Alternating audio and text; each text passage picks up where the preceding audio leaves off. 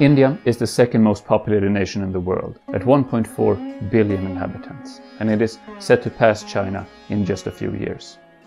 In this series, we are taking a look at the remarkable development that has taken place in India in the last few decades, and why the massive nation might be the next powerhouse in the global economy.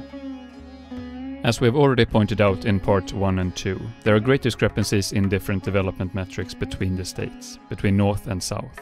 Here, we will go into more specifically how these differences play out on a map of India.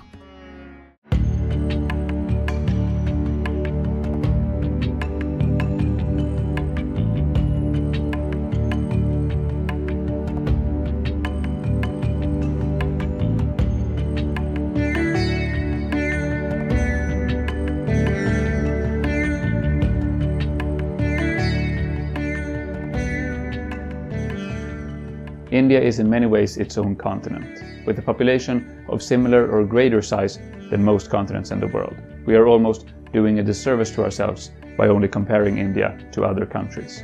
Please note that the sources for these statistics are from slightly different years. Unfortunately, the latest finished census was conducted back in 2011, so we lack updated numbers on some of these metrics. Years are noted on the screen, and you can find out more about the sources in the description below. Let's start with life expectancy. The average age to which Indians can expect to live has gone up in recent decades quite rapidly. One explanation for this is that the child mortality has gone down significantly. But at the age of 30 or 50 or 70 today in India, you can expect to live longer and healthier than your parents could at that same age. Today, the life expectancy of India as a whole is up above 70, but it varies across its states and territories. For this, we will mark every state on this map with one marker for every year of average lifespan. But we will start at 60, so the differences are more visible. The colors are to distinguish between states with a life expectancy below 68, marked in orange, between 68 and 70 in yellow, between 70 and 72 in pink, and above 72 in purple. Uttar Pradesh has the lowest life expectancy at just 65, and Kerala the highest at 75, 10 years longer. Overall, the south and the northwest enjoy the highest life expectancies. Moving on to the fertility rate, we first look at overall numbers for each state. One marker here indicates 0.2 children per woman. 10 markers hence indicate a fertility rate of 2 at replacement level. Sikkim, up in the Himalayas, has the lowest at just 1.1 children born for every woman. This is numbers equivalent to the most extreme cases of falling fertility rates in Hong Kong, Singapore, and the similar East Asian states. Most of the smaller territories and city-states have the lowest numbers, but sizable Punjab and West Bengal has a fertility rate around 1.5. Overall, most of the states have numbers below replacement level. The highest numbers we find in the north and the northeast, with Bihar at 3 babies per woman, followed by Meghalaya and Uttar Pradesh. But in close to all states, the urban fertility rate is lower. Here, we see the urban rates in blue and the rural rates in orange. In some, the numbers are half as high in urban environments compared to rural. That the fertility rate has fallen so fast in India is explaining why the nation soon will peak in population, and why the number of children is already falling.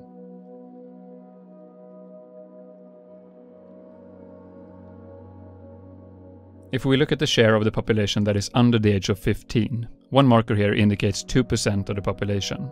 Bihar once again tops the list with 35%. The northern and northeastern states have higher numbers than we find in the south and the northwest. Andhra Pradesh has the lowest, below 20%.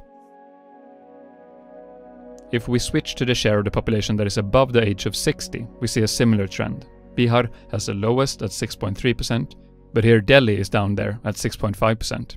Kerala in the far south has the highest number at almost 13%.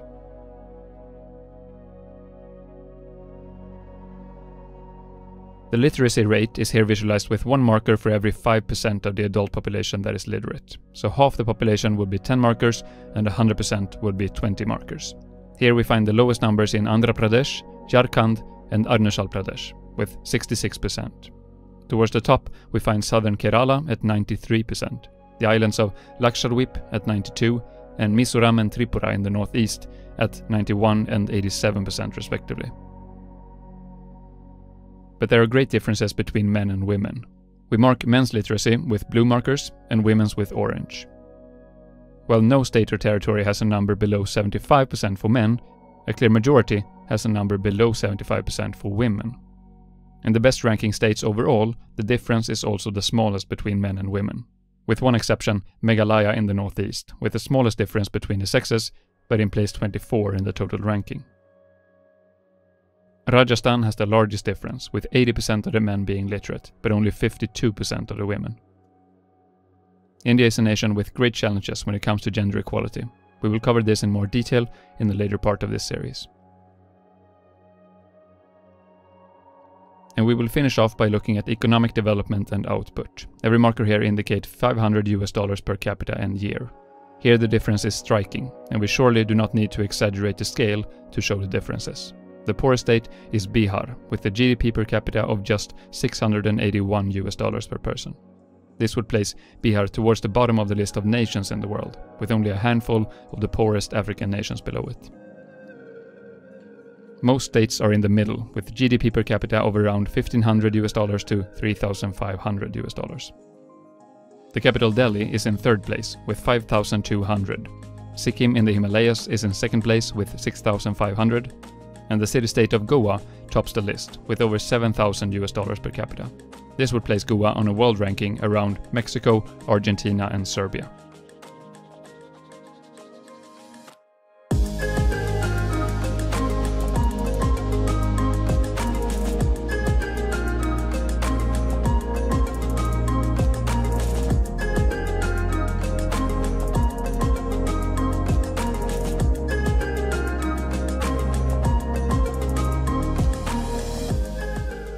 There is no doubt that there are great regional differences in development and economy within the Indian nation.